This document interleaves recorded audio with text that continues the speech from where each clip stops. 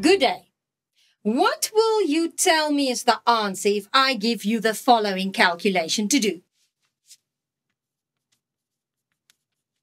What would you say is the answer? 14? 20? What did you get? Let's have a look.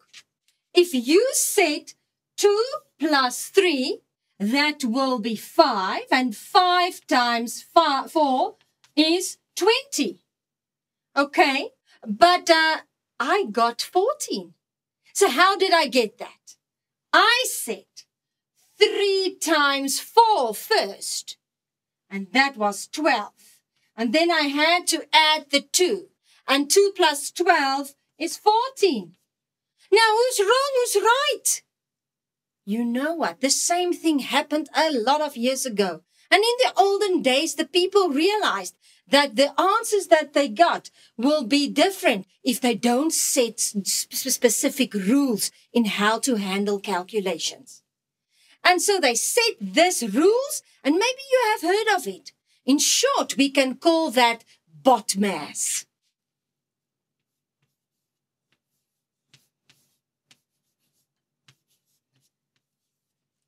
But what does BODMAS stand for? BODMAS is actually the order of operations in which we should do a calculation.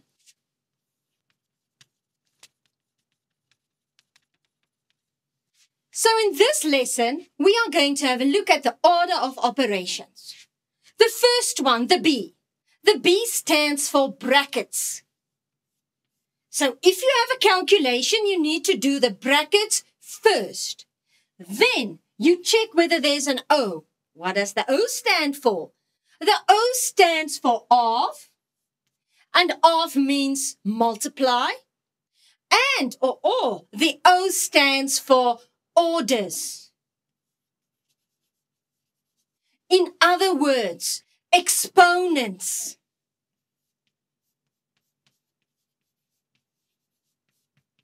And powers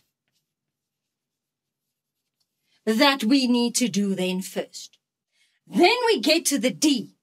The D stands for division. And the M is multiplication. The A stands for addition. And the S for subtraction. Now, if you have a look at these rules, does it mean that division is more important than multiplication? No! We should do the division and multiplication from left to right as they are equal. So we are going to do them from left to right in our calculations. The addition and the subtraction, does it mean that addition is more important? No, we should also do that from left to right.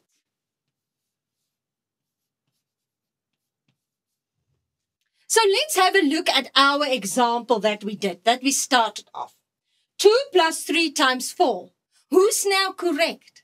Sorry, this time it's me, because we need to do the multiplication before we do addition. So you need to say 3 times 4 is 12, and the 2 should be added. So 2 plus 12 is 14. And the answer is not 20. Let's do an example to see whether you understand. 9 divided by 3 times 10 plus 25 times 2 plus 5. If I give you this calculation, and boys and girls, actually you did this in grade 6 already and lower grades already. But if you have a look at this, what will you do? Which ones will you tackle first? Let's see, I have division and multiplication. Oh, so they are equally important, so I need to deal with them. Now, if you need to indicate which ones you are doing first, please do not put brackets, because brackets might change the value if you get to the higher grades and there's negative signs as well. Don't put brackets. But if you want to indicate that you are doing it first, you can make a little, let's say, loopy or down bracket there like that.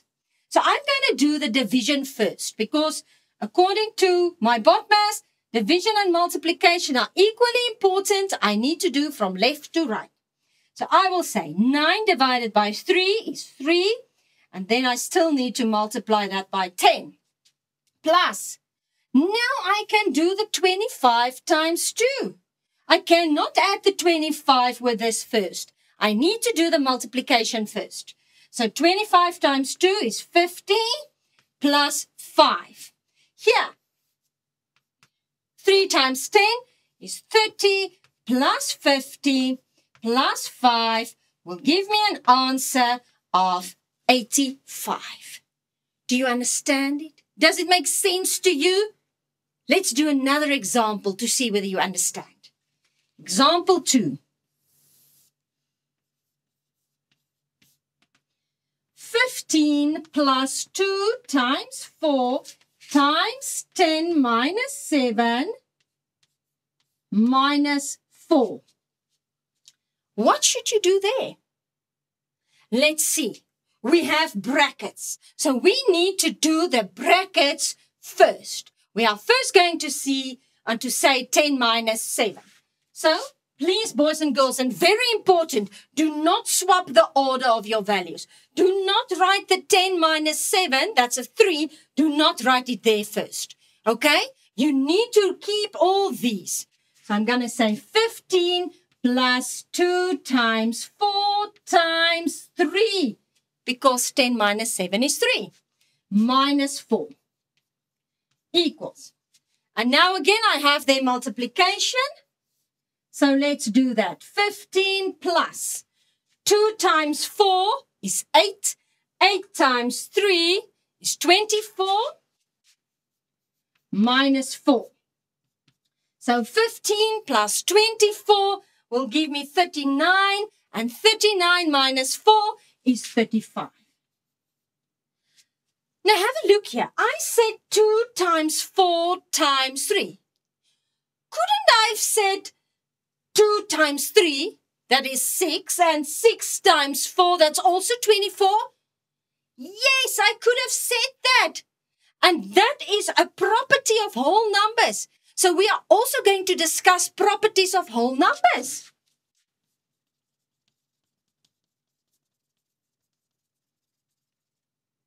Right. So the properties of whole numbers, the first one that we saw just there, we call the associative property. First one is associative. What does it say? What does it mean? What does it entail?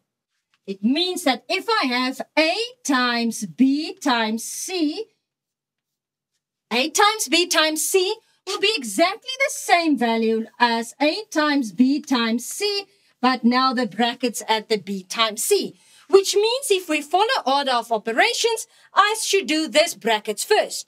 But it will give me exactly the same answer if I have done the B times C first. And this is here. It's exactly there. That's the associative property that we can see and that we can also use.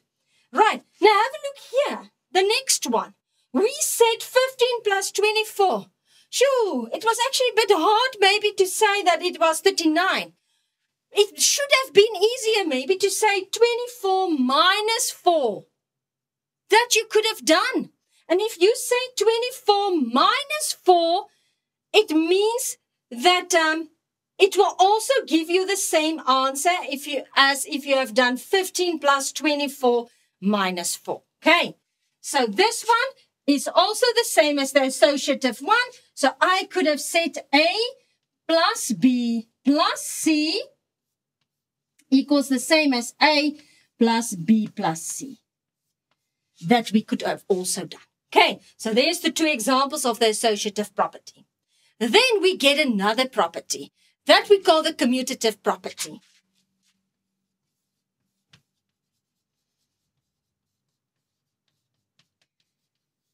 The commutative property means, for example, if I have something that says A times B, that will give me exactly the same value than B times A.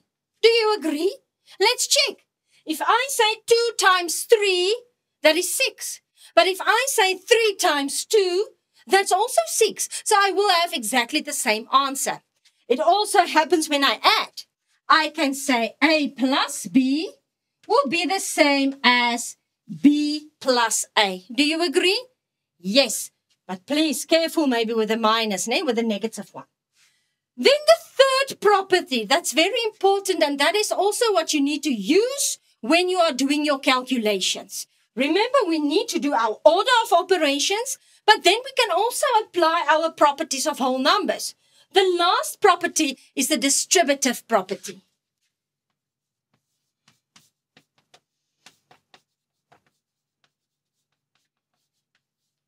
Now, let me show you. I'm going to do an example there.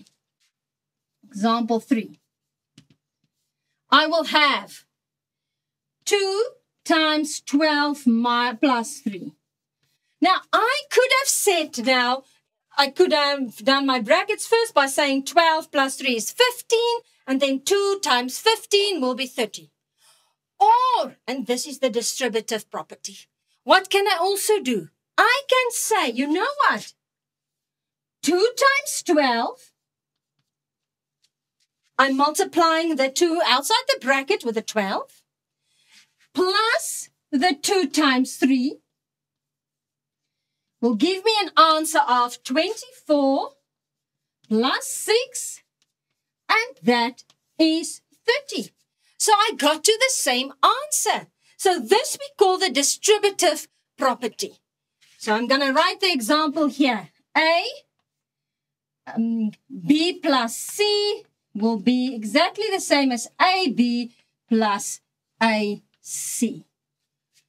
Boys and girls, I do hope that you understand it and that it makes a bit more sense to you, and that you need to realize, hopefully now, that it's very important that even though you know the order of operations and the properties of whole numbers, you should know your multiplication times tables. Otherwise, you might struggle doing these calculations. Until next time, goodbye.